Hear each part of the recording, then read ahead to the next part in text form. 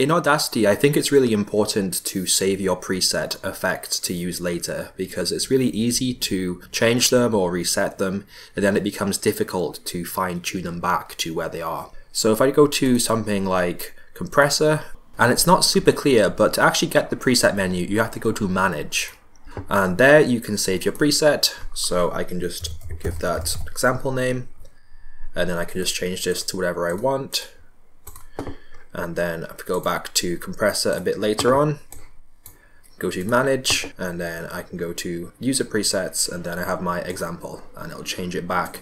You can go back to the factory presets, you can of course delete your presets and everything like that.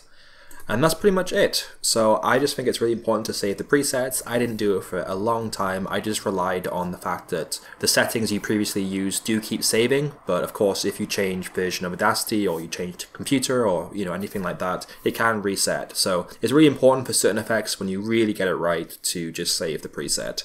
So I hope you found this quick video useful. If so, leave me a like, subscribe. If you have any comments for video requests, please go ahead. It'd be great to see them. And as always, I'll see you all in the next video.